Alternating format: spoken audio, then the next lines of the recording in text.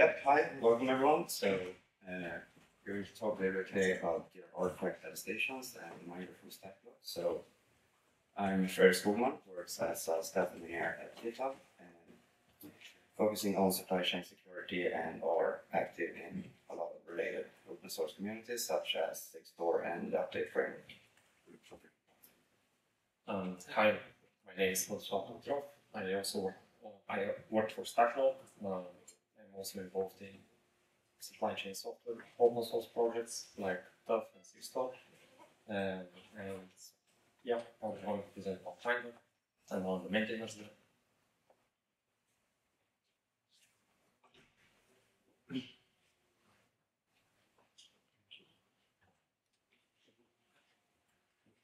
Perfect.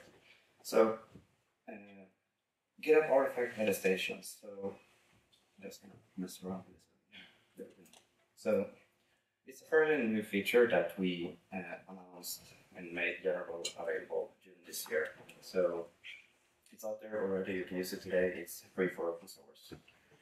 What we're trying to do is that we offer a very easy to use way to provide artifact integrity for all the artifacts for whatever you are building on GitHub Actions. So it makes it easy for any developers managing keys and etc. to enforce integrity protection for everything that's built on artifact that's on GitHub Actions. It's been out for a while, and we have some early adopters such as the package manager Homebrew. Before we start to talk more about like how it works and everything like that, I'll just do like a quick overview of the various components involved. So the main interface you're going to interact with is a ready-to-use GitHub action that you can add to your existing workflow to start to provide attestations for everything you're building. And we also offer a solution for the certificate authority and all the PKI, so you as a developer or maintainer wouldn't really need to manage those things as yourself. And as GitHub being owned by Microsoft, we are of course subject to all the regulations and the security controls around managing certificate authorities. We also provide an attestation store for you, so everything you are producing, like all attestations, they are stored at us in GitHub, and they of course can be discoverable and downloaded by anyone. To work with the verification side of this, we have made a lot of changes to the GitHub CLI, so we offer a fairly simple way to express lightweight policies for you during verification, so we have that part covered as well. And if you're running, let's say, Kubernetes, we have made changes to the Sigstore policy controller, which is a mission controller for Kubernetes, so everything we're building in GitHub Actions could easily be verified and set up in your production clusters. So, to start, talk a little bit about sort of classical signing, or how signing is usually done today. So you have some build system that produces artifacts by consuming materials or sources from a source code management system.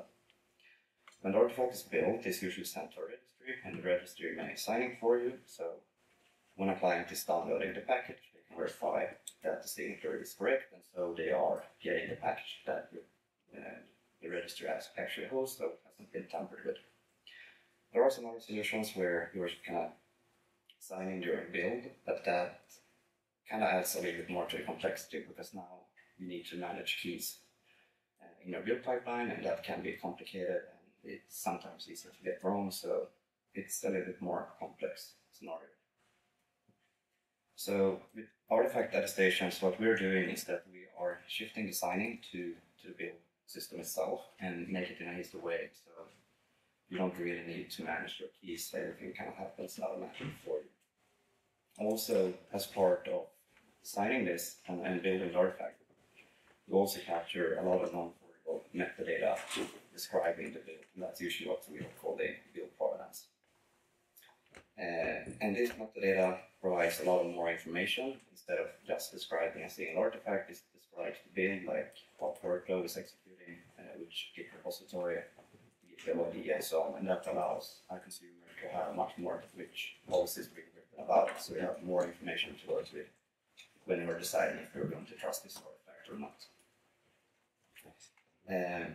To get away from a problem that often quite hard is around identity management in the PKI. So you need to know like who is the user that was signing this, is it allowed to sign, and so on. So instead of relying on unit identities, we are shifting to use workload identities instead, because we think that gives you an easier data model to reason about. And yeah, as I said, we are providing all the public key infrastructure for you, so as a developer or maintainer, you don't need to manage any keys at all.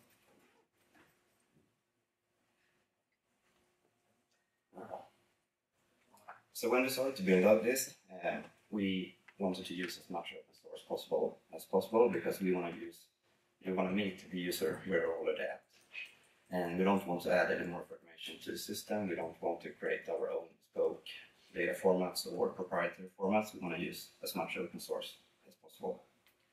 So 3 of the big open source projects we are relying on are the update framework, which is a way to provide trusted updates over an insecure channel. We're also relying on SLSA, which is a supply chain security framework that offers various descriptions for how to reason about your builds and how, let's say, secure the build itself. But the primary thing that we are relying on is the SLSA-defined build problem specification that describes the format and shape of the build problems. So that means that we can align with that existing tooling out there for SLSA. We're not creating something own that we need custom tooling to consume.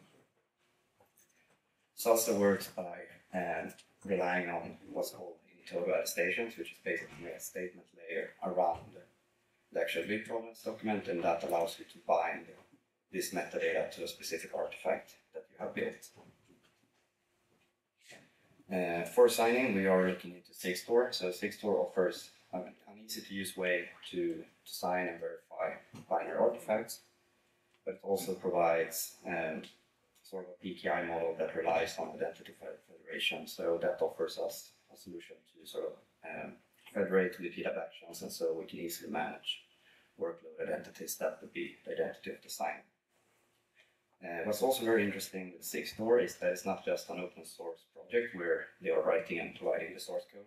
Sigstore itself also offers what's called the public good instance. So they're also defined for providing the infrastructure, so you can use it without spinning up any code from your own.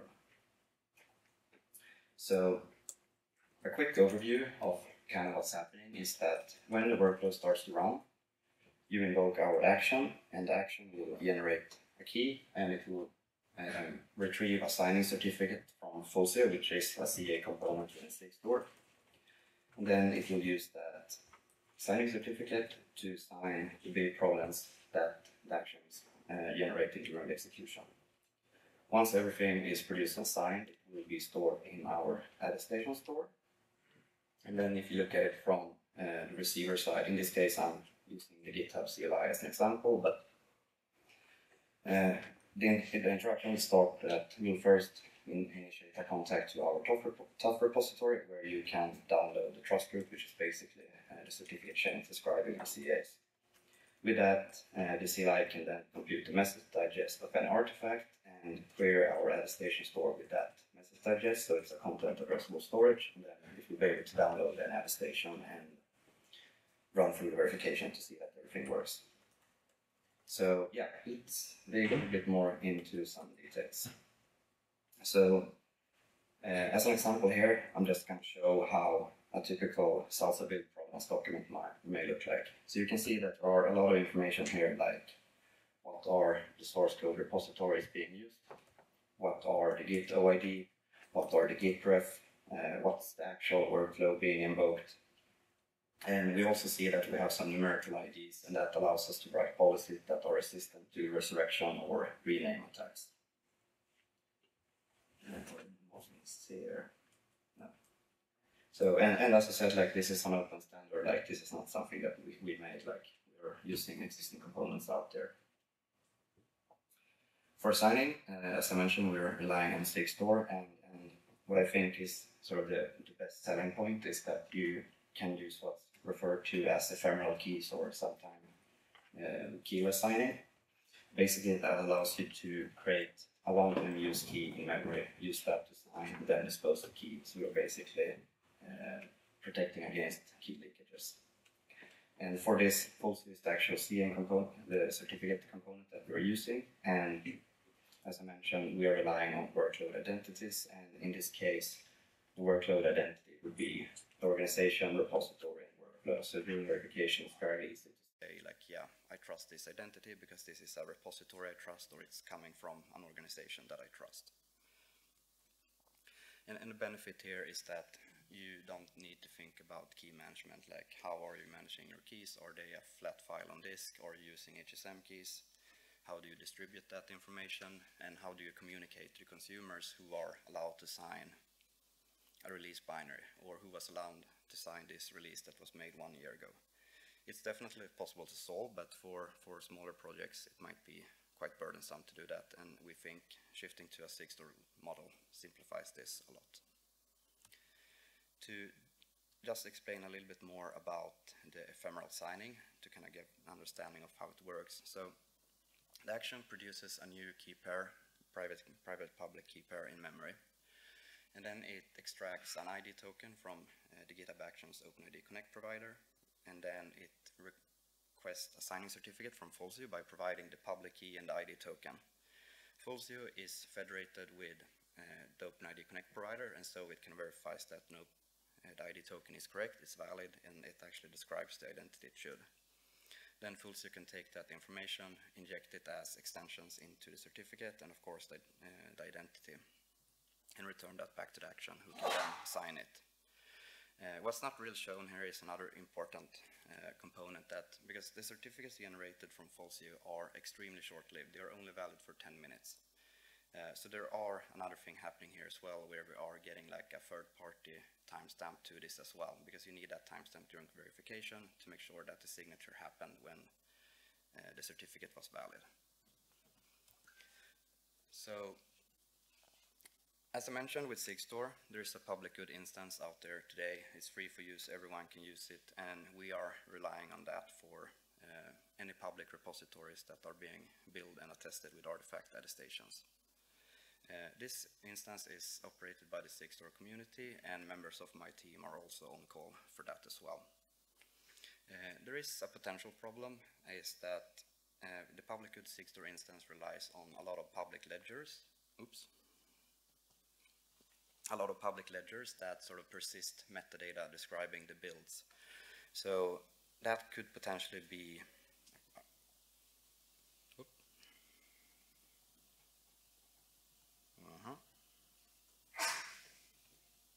interesting.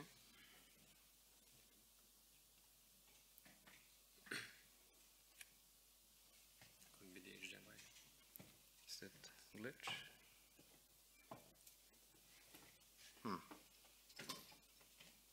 It's there. Sorry for this.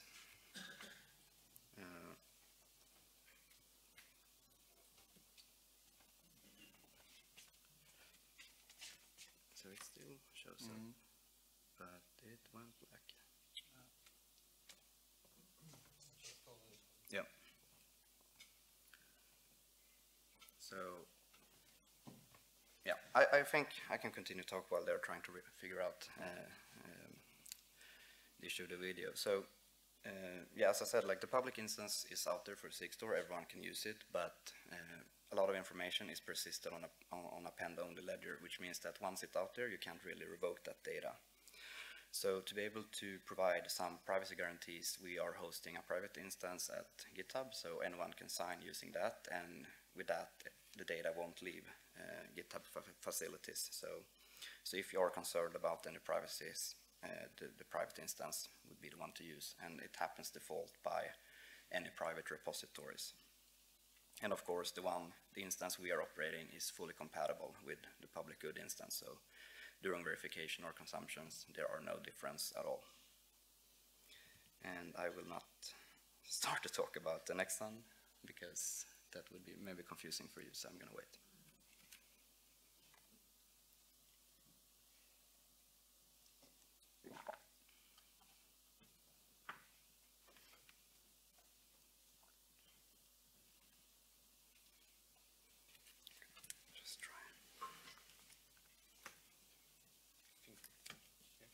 there is a question. Yeah. Oh, magic. So yeah, let's get going.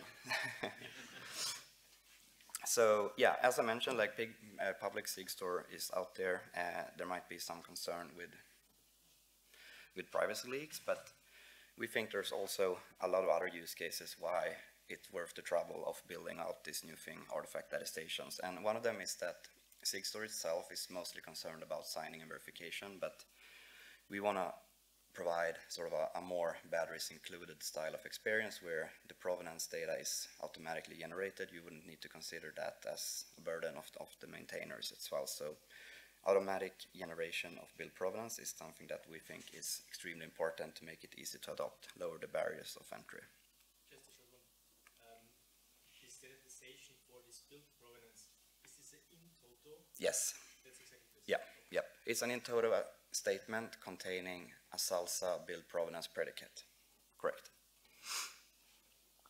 So also, as I mentioned, like Sigstore itself doesn't really care about where you are storing your attestations, so we provide a ready-to-use solution for the attestation storage. Is content addressable, which means that it's easy to discover any attestations. And also, like, it has all the access controls that you would expect. You can make sure who are allowed to read or write from this storage. So yeah, how to use it. So we want to make sure it's easy as possible to use it. So it's literally a few lines of YAML that you need to add to your existing workflow to use this. In this case, the example workflow is building an OCI image, but you can see that I've added a new step called a test image, and it invokes our action for producing build provenance, and then we need to set some parameters. For instance, we need to capture the build digest produced by the build step. And when this is run, it will automatically sign and create a build provenance and upload it to our attestation store. But you can also see here I've added like a flag push to registry, and it means that we will also push the build attestation to the OCI registry itself, because it may be convenient for you during like verification that pull down the attestation next to the image, so you don't need to sort of grant your production system access to, let's say, GitHub, and you maybe don't want to have deploy time dependency on our attestation store. We're using the refers API if possible, otherwise we're falling back to rely on some tag management. Yeah, in this case, attests an OCI image, but it works pretty much with any binary, or it works with any binary artifact that you are producing. And yes, we have a ready-to-use SBOM action as well, so it will automatically bind the SBOM to the artifact that you were producing in your build job. I will show this more as well, but there is a tab. You can see all the attestations that are being produced by your building as well. And of course, you can click on them and you will see like a summary of all the details in the metadata, showing like the repository, the workflow, the GitHub ID, and the Git ref and all that. So it's like an easy way to consume it for like human consumption. So signing without verification, yeah, you shouldn't do it. It's bad, because the kind of thing is that you want to verify that the things you are consuming are what you should trust. So the attestations that we are producing are compatible with Cosign, which is the primary Sigstore CLI. It's quite painful to do it, but it's possible. So we added a lot of thought into the GitHub CLI to make like the most common examples very easy to use without sort of relying on more complicated policy engines. And as I mentioned, we also have made changes to the Sigstore policy controller, so it's easy to consume if you want to protect your production workload in Kubernetes. And final thing before demo, like just talk a little bit about the security considerations using this. And it's super important to understand signed does not mean secure. Just because something is signed, it doesn't mean that the project is following whatever best practices around, let's say, building in GitHub Actions, or not doing, I don't know, dependency management in, let's say, a fishy way. So what we are providing via build attestations. It's the traceability back to the actual workflow that was building it. So that is like more or less the only security guarantee we are giving you. So you may need to audit the actual project you will depend on, but it allows you to verify that the artifact is actually coming from this project that you audited and trust. There are some things you can do to kind of increase the security, like for instance you can have code owners specifying that the build instructions can only be managed by a different team, or for instance you can rely on reusable workflow, which is a way to, or a good way to basically add a separation of concerns, where you can have one team managing the build instructions and another team managing the source code. And there are already existing reusable workflows out there, like there is for instance one managed by the SLSA team themselves to build artifacts. So this means that as the developers are adding code, they will never be able to modify the inputs to the build, except of course which source code is going to be built. And reusable workflows also have a lot of other good security guarantees, like for instance you get proper build isolation. When the reusable workflow is starting to execute, it will always do so in a new fresh VM, so you won't have any sort of legacy part where you can for instance have a fishy unit test that overwrites the compiler or something like that. Those kind of attacks are more or less mitigated by relying on reusable workflows. So with that, I want to switch to quick demo, but before that I'm going to give some context on the demo. So, oh, there we go. So for some context, this, by the way, I can't see it, but it doesn't matter. So this is sort of the workflow that I'm using to create the demo. So I think you should be able to see that there are 3 different jobs.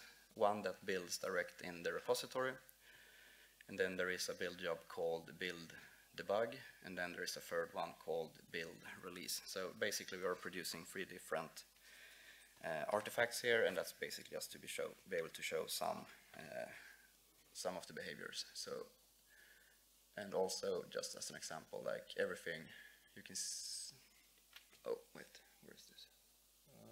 Is this attestations? Yep. Yes. So yeah, everything is here. So for like a human, it's, yeah, you can get all the information out here. So now I'm gonna try to remove all this, and oops, this is quite hard actually.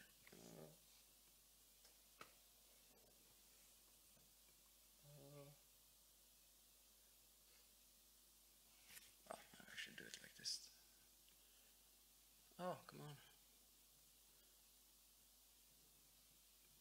Oh, thank you.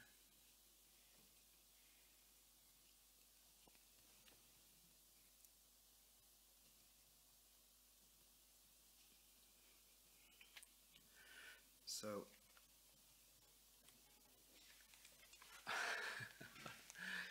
actually I'm gonna do magic. Where's my pointer? There it is. So I'm gonna go to screen mirror because this will be very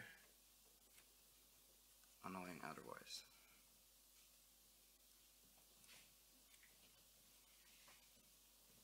Fingers crossed, nothing broke. It didn't. I'm just gonna clean up.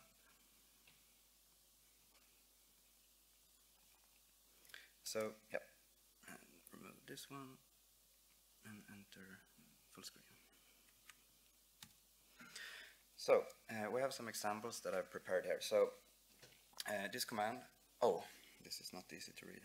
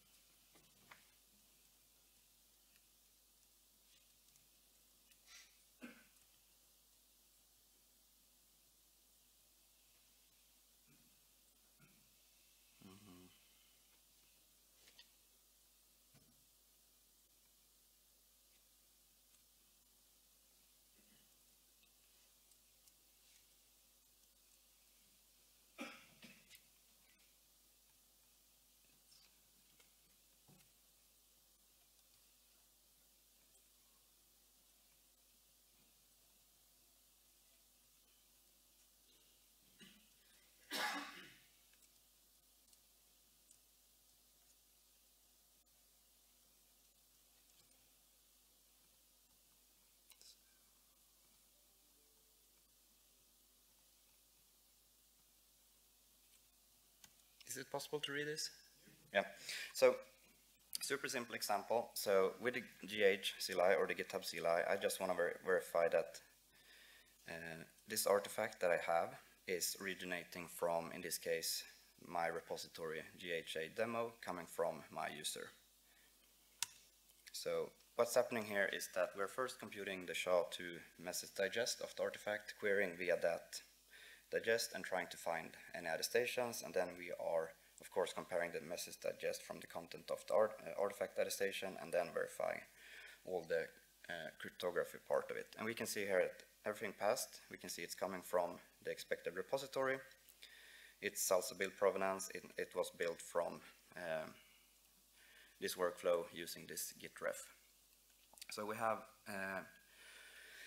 another way, so you can add -- format JSON if you want to have a more rich output, and this is more like if you want to have more elaborate policies being executed with, let's say, OPA or Q or whatever favorite tool you have. For instance, we can just take a look at this one. So this debug was built using a reusable workflow, and we can see here it's failing because when you're building with a reusable workflow, the signer identity will be the reusable workflow, not the originating repository, so it will fail. But that allows us to say that we can specify, sure, it should be, I'm taking this one. It should be still originating from the expected repository, but it should be built with the debug reusable workflow.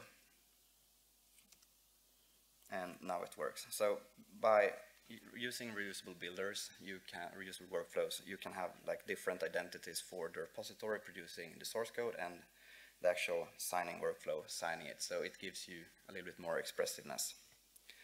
And yeah, that's it for the demo. So now I will lead it to Rado.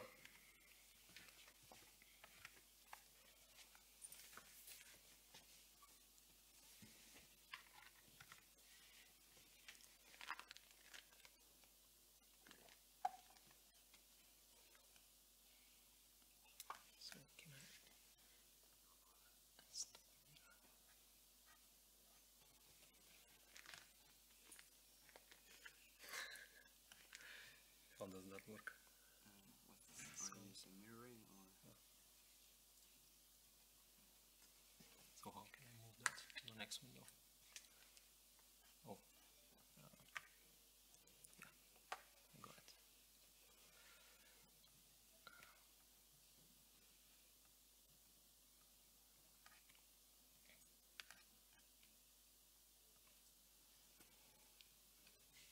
Right. I think it works.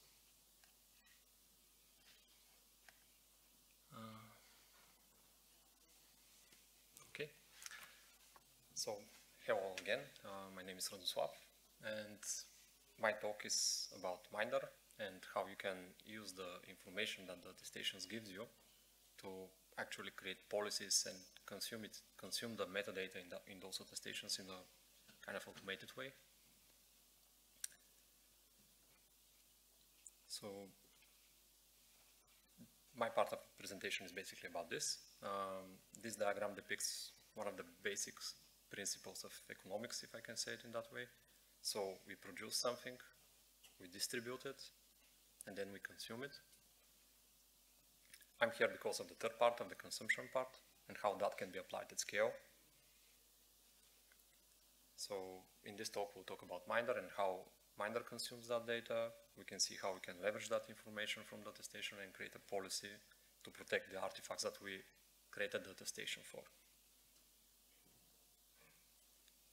So what is Minder?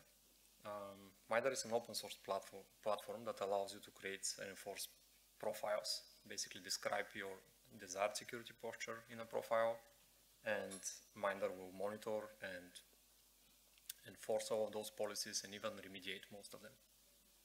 So it integrates across the whole software development lifecycle. It tracks the security posture and supports policy-driven reconciliations. And of course, it's an open source project. There is also a service that we handle for you, which is forever free for open source projects. And of course, it's a community-centric project. So those are some of the things some of the key features of Minder. It allows you to configure secure source code repository. It allows you to configure repositories securely in a scalable manner. So you can manage and monitor repository configuration. It lets you apply It lets you apply also policies across all of those repositories. So the practical thing here is you can describe your policy only once, and that policy will be applied across all of your repositories in your organization. And if one of the repositories drifts away from that desired security posture, Minder will actually try to fix it, and you will not even be kind of vulnerable to that change, or it will alert you that, okay, something happened, you have to address it. So that's the multi-repo configuration and security part. It also covers the dependency management part, where it helps you have safer open source dependencies. So it's not only flags dependencies in your pull requests that have, for example, known CVEs or are perhaps suspicious for you to use, but it also lists safer alternatives. So you open a pull request in some of your repositories. If the version that you are trying to introduce to your project is susceptible to CVEs, or there is a problem with it, Minder will actually advise you, and it will comment with a suggestion about the version that has this fixed, or it will even suggest an alternative project that that you can actually move to. It also helps you securing the GitHub actions in your CI/CD pipelines. So it implements the GitHub recommended best practices for pinning the GitHub actions that you use, limiting the workflow permissions, and again, this happens in an automated and a scalable way. So you define it only once. And in the context of this talk, it helps you build tamper-proof container images and ensure that you build that across the time. So it integrates with Sigstore and SLSA, and it provides assurance to consumers that the package is what they intended to publish and hasn't been altered by a malicious actor. So in the context of this demo, in this talk, we'll have a simple Go application that is an HTTP server that has a workflow that builds and publishes a container image and pushes it to a container registry. So it's a very simplified but very common scenario. We've seen this figure a few times already. So this is an overview of the supply chain threats kind of model. So we can see where threats occur, where threats and risk occur in the software supply chain. And the example application that we're going to use for this demo is, we'll try to cover basically this flow. So we have source, which is the repository, the settings of the repository, our codes. We have the build part, which is the part that produces the container artifact. And we have package, which is the output of that and where we store it. And of course, we have also dependencies. So in this talk, the demo that we'll be doing is focusing on that part of the supply chain. So we'll see what happens if there is a compromise in the build system. The example that we'll have is an unknown actor that compromised one of the workflows in your repository and tried to build the container image from there. So that workflow will still have the same secrets as your official build and release workflow, but will be compromised.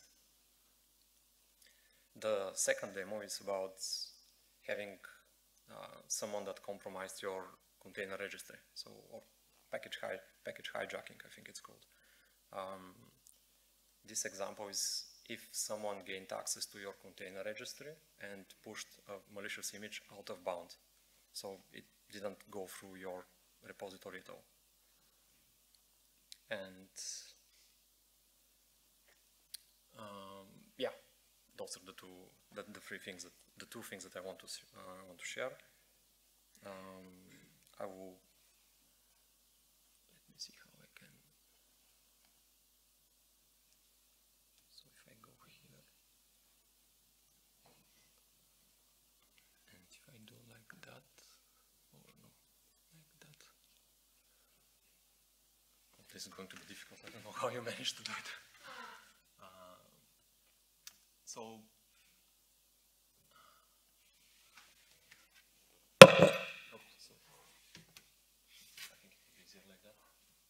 so this is the example. This is the example repository. It's a very simple one.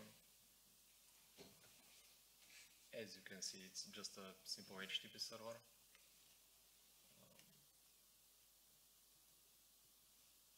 So we have 3 workflows, and this is the workflow that is, let's say, the goods, actually, no, the other one.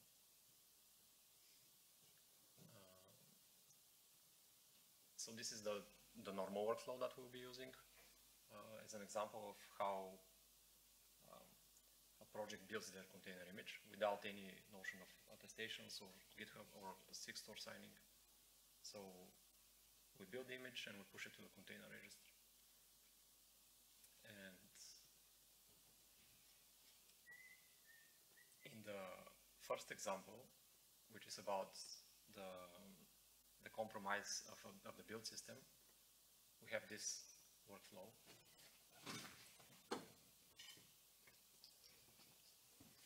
Which again does the same thing. It even generates the attestation, but it has this build malicious step, which what it does is, I can show the makefile target later, but it appends a comment to the makefile, simulating that the code is compromised. So if we do that, let me just,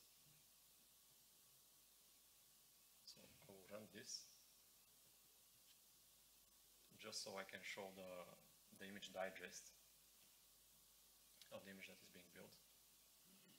And this is going to be harder than I expected. I wanted to show basically that there is no way for us to find out if something like that happened without any automation or any policies being applied. This workflow will build an image with a certain digest, and if in the case of a compromised build system, we build another image and publish it, that will have another digest. And unless we have a way to kind of automate all of this, there is no way for the user to understand that this was compromised. So it will take some time until someone actually realizes that. Yeah. Okay, I think I can skip that part so it doesn't take too much time. So how can we protect about this? Let me go back to the slides. So how can we protect about this? Because there will be no way to realize that this happened, and we will end up in more or less this situation. What Minder can do in that situation is actually get that metadata information that is in the attestation and create a policy around it. So in this case, we'll build up,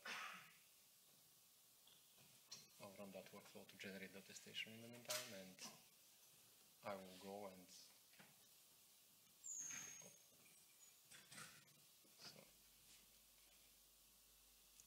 so let's try to set up Minder with that.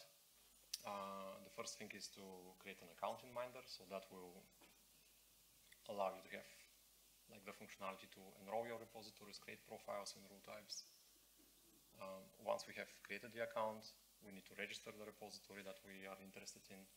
You can register, you create an application that is installed on your GitHub organization, and you can select which repositories that you want this profile to be applied to.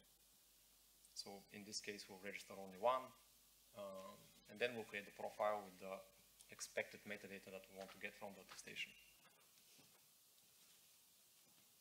So in this case, this is how Minder looks like. I have already granted it access to the organization that I want to add. So this is the repository that we have in mind. And the repository is registered, but we don't have any profiles yet. So this is how we can create a profile. I won't use any of the suggested ones. I want to use my own custom profile. So let's say OSSU demo. And now we are presented with the screen to choose what kind of policy we want to enforce on this project, basically with this profile. So we have a bunch of rule types that we can use. Rule types are basically the rules within a profile, so that's the policy that we're going to check. In this case, we're going to verify the integrity of an artifact using SLSA. So we're adding that rule type. And now we have to specify the things that are describing our desired security posture. So all of those things are things that one can configure.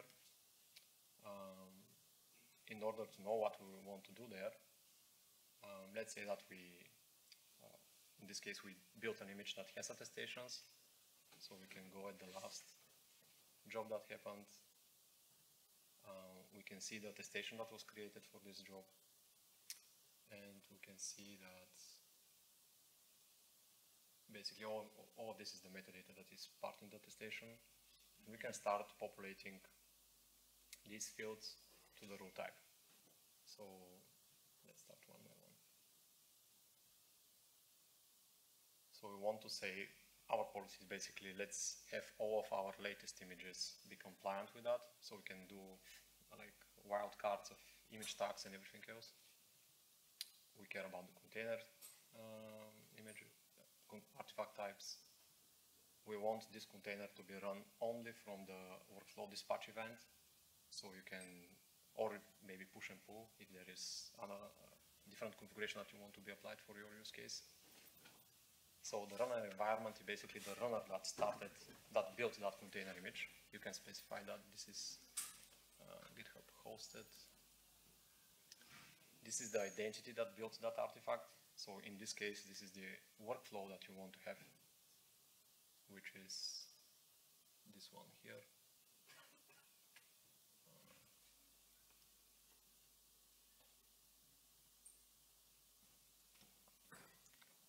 And this is the reference. So someone can try to push that container image from the same workflow, but if it's not merged in main, it will again fail.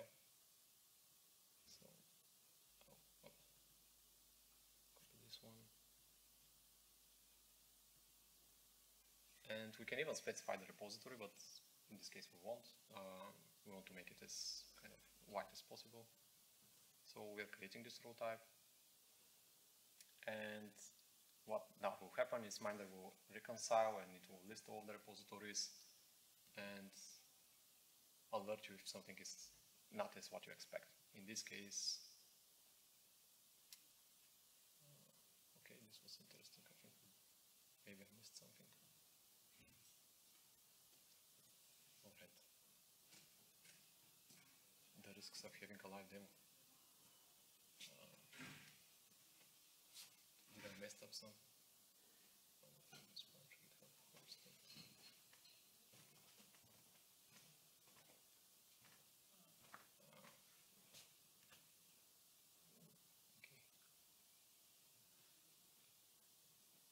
Embarrassing.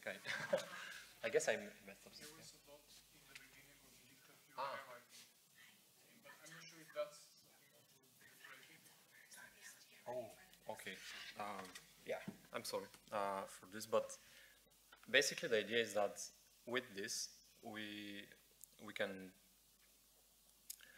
create policies and we'll be able to be notified about every disruption that happens around this desired posture that we have. And I think what Minder does tries to solve is that it solves the problem of the adoption, because we have all of these technologies that we're discussing throughout this conference, and all of them are producing very meaningful content, but it's hard to consume them in a manner that is automated and basically also scalable. So I think it's a positive thing to have, and yeah, this will strengthen the security posture of the open source software. Yeah, apologize.